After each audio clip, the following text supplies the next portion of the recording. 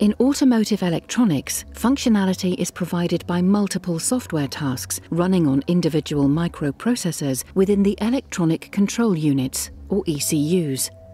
For the overall system to behave correctly, every task must meet its time constraints. For example, a task may be required to run every 20 milliseconds, read and process data from sensors, and output its results within a specified deadline.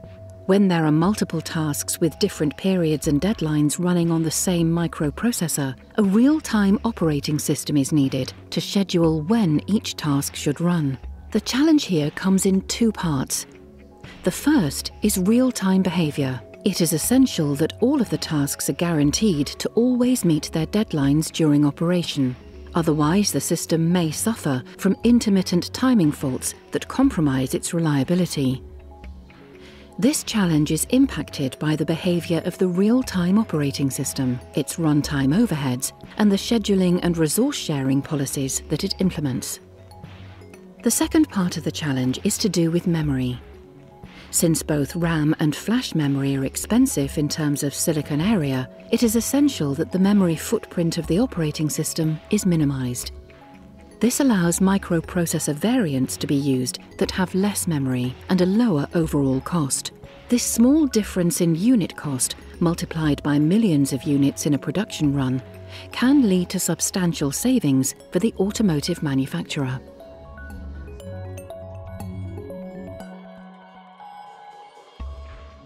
In the 1990s, the Real-Time Systems Group here at the University of York developed a set of schedulability analysis techniques referred to as response time analysis. These mathematical methods are applicable to real-time systems that use fixed priority scheduling. They're used to calculate the longest time that can elapse from a task becoming ready until it completes execution. This is known as the worst-case response time and is used to determine if a task can be guaranteed to always meet its deadline. This analysis was tailored to account for the various different timing behaviours of tasks in automotive systems, as well as the overheads of a well-designed real-time operating system. As a result of this research, in 1997, I was involved in setting up a startup company with the aim of developing a real-time operating system and associated schedulability analysis tools specifically for automotive applications.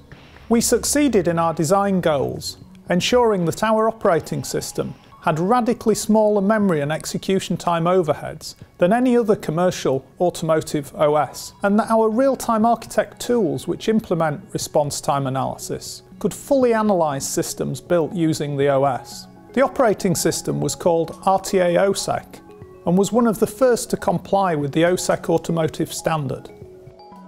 In 2003, the company was bought by ETAS, a subsidiary of Robert Bosch. The reason for the trade sale was that Bosch had benchmarked the RTOS operating system and found that it was significantly more efficient than ETAS's own automotive operating system.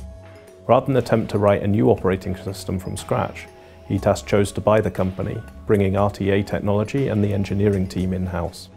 Today, ETAS sells two versions of the operating system, RTOS and RTOS, which meets the newer AutoSAR standard.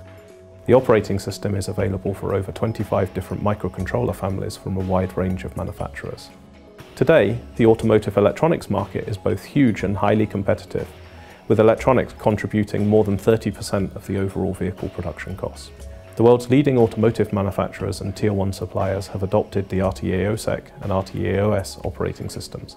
They have done so for the substantial benefits it brings in terms of reduced unit costs in production due to the lower memory footprint, and the fact that the very low operating system overheads provide scope for functionality to be added without the need for costly hardware upgrades. The proven real-time analysis techniques have also reduced the system integration time, the testing effort, and improved safety and reliability. As an indication of the level of impact of this technology, there are more than 1 billion copies of the operating system driving on the road today.